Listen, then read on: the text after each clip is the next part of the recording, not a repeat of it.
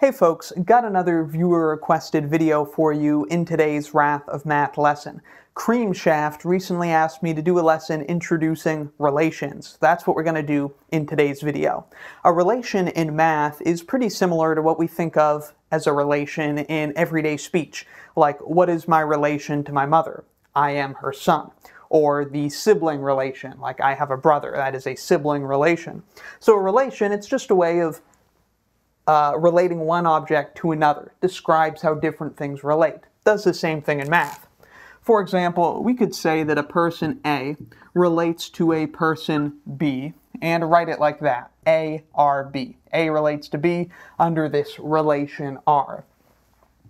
And we might define a particular type of relation like handshaking. We could say person A relates to person B if they have shook hands. And maybe Alice has shaken Bob's hand. So we could say that Alice relates to Bob. Alice, R, Bob. Alice relates to Bob under this handshaking relation. And if we wanted to drop the R for convenience, we could represent this relation with an ordered pair. Alice, Bob. Alice relates to Bob under this particular relation of handshaking. This relation has a special property called the symmetric property, where anytime A relates to B, B also relates to A. Because if Alice has shaken Bob's hand, Bob also must have shaken Alice's hand, or Bob must have shook Alice's hand. So Bob relates to Alice, and we could represent that with this ordered pair, Bob, Alice. Of course, not all relations have this property. For example, my relation to my mother is that I am her son, but my mother is not my son. So not every relation is symmetric. And maybe Alice is a weirdo and she spent some time shaking her own hand. We could say that Alice also relates to Alice and represent that with this ordered pair, Alice, Alice. So we have these ordered pairs that show us how some objects relate to other objects, in this case, how these people relate, and we could gather them together and put them in a collection, put them in a set. In math, of course, we represent a set with these curly brackets, and then we've got a set of ordered pairs, showing how things relate. And that's all a relation is. It is a set of ordered pairs. So let's get cracking into the formal definition, and we'll see a more mathy example. There are several different definitions you might see for relations. In this video, I'll introduce the one that I think is best to be introduced to relations with. And, all the relations have the same all the definitions, of relation have the same basic intention. So if you understand this one, I think you'll have a pretty easy time understanding other similar definitions that you may come across. So let's get into it. So this is all it is. A relation R on a set A is a subset of the Cartesian product A cross A. Remember that the Cartesian product A cross A is the set of all ordered pairs x, y, where x is an element of A and y is an element of A. So given a relation R on a set A, that's just a subset of the Cartesian product A cross A. It's just a set of some ordered pairs. Let's see an example. Suppose that our set A is the set containing the numbers 0, 1, and 2, one of my all-time favorite sets. Then we could define the relation R to just be, of course, it's going to be some subset of the Cartesian product of A cross A. Let's say our relation R contains the ordered pairs 0, 1, 0, 2, and 1, 2. And that is our relation R. It's just a subset of the Cartesian product of A cross A. We could also use some similar notation to what we were looking at before. For example, we see that 0 relates to 2 under this relation R. We could write that 0, R, 2. 0 relates to 2 under the relation R. There's no reason we need to call it R. That's just a convenient name. We could just as well call it B and say that 0 relates to 2 under the relation B. But let's go ahead and call it R because I think that's a really nice name for a relation. Really pretty name. So notice we don't need a special rule to have a relation. We can just spell the relation out explicitly by listing, what elements relate to what other elements. But if you have a special type of relation in mind, it might be more convenient to define it using set builder notation. Since a relation is just a set, we can do that. We could define it using set builder notation. For example, imagine A was a much bigger set and we had a bunch of ordered pairs in our set R. It might be difficult to list them all out, but if we have a special type of relation in mind, set builder notation is the way to go. So here's just another way we could write the set R in set builder notation. We could write it like this. The set containing all ordered pairs x, y that are in the Cartesian product A cross A. And what's going to be the defining property of this relation? Well, notice 0 is less than 1, 0 is less than 2, and 1 is less than 2. So in fact, the relation we've got here is the set of all ordered pairs in the Cartesian product A cross A, where the first entry of the ordered pair x is less than the second, y.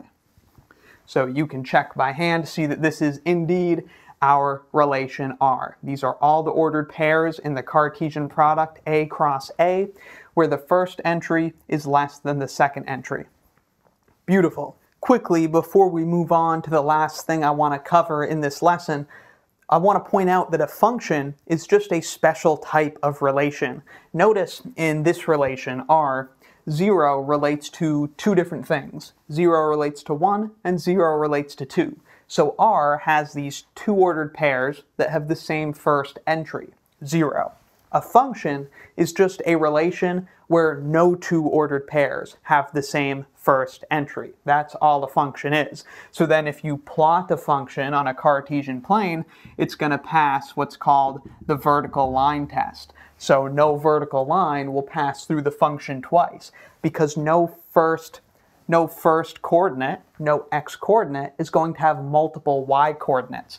We're not going to have, like an x coordinate here that also has a couple other outputs all over the y-axis. That's not going to happen. So a function is just a type of relation where no two ordered pairs in the relation have the same first coordinate. Thus, we see our relation R is not a function, but we can talk more about functions another time. Okay, so now let's talk about three important properties that we're often interested in when discussing relations. One of them we talked about earlier, the symmetric property. So let's talk about these three properties. The first one we'll mention is the reflexive property.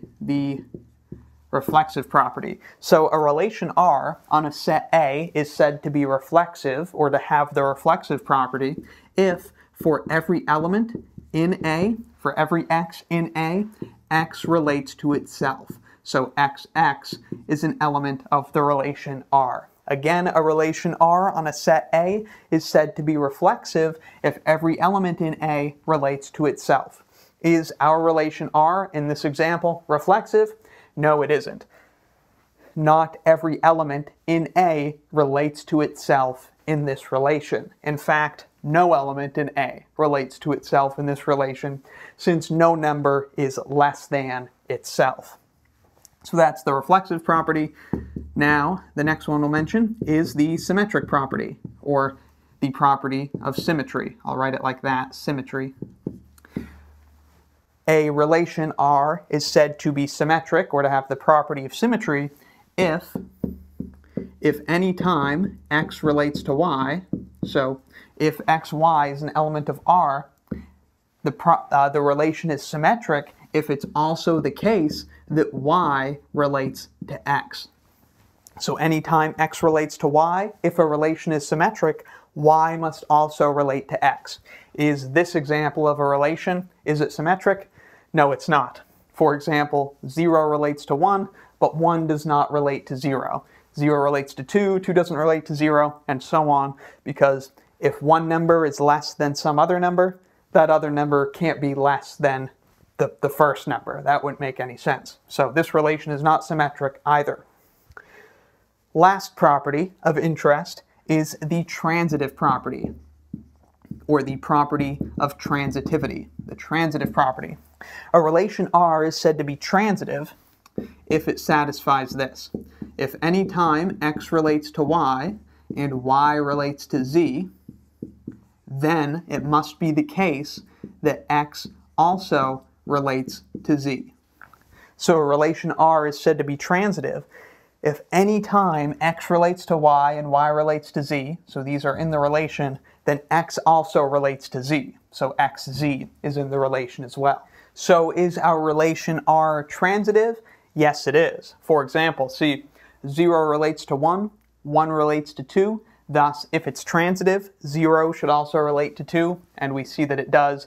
And those are the only two ordered pairs that satisfy the first part of the transitive property, and so the relation fully satisfies the transitive property. Anytime x relates to y and y relates to z, we see that x also relates to z. So this particular function, or excuse me, this particular relation is not reflexive, it's not symmetric, but it is transitive. If a relation has all three properties, if a relation is reflexive, symmetric, and transitive, then it is called an equivalence relation. So think about if you know any examples already of an equivalence relation. We see that this relation that's primarily defined by less than is not an equivalence relation. Just tried to get a sip of water and spilled it all over myself. Oh, geez. So that's all a relation is. A relation R on a set A is a subset of the Cartesian product A cross A. It's just a way of representing how different objects relate to each other. Now, I'll leave you with a question to help test your understanding of some of these concepts. Let's say we change the set A and change the relation R. So the set A is just going to be the set containing 0. And our relation R on A is going to just be the set containing the ordered pair 0, 0. Let me know in the comments if you think this relation R is reflexive, symmetric, and or transitive. Tell me which of these properties you think it fulfills and why. But that will do it for today. So I hope this video helped you understand what relations are. Let me know in the comments if you have any questions, need anything clarified, or have any other video requests. Thank you very much for watching. I'll see you next time. I'll leave the answer to this question in the description, and be sure to subscribe for the swankiest math lessons on the internet.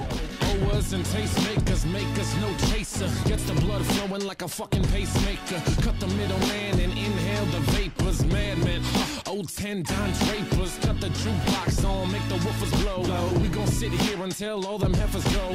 Holler at the tens and spend a little dough. Not all them know they can buy their own drinks.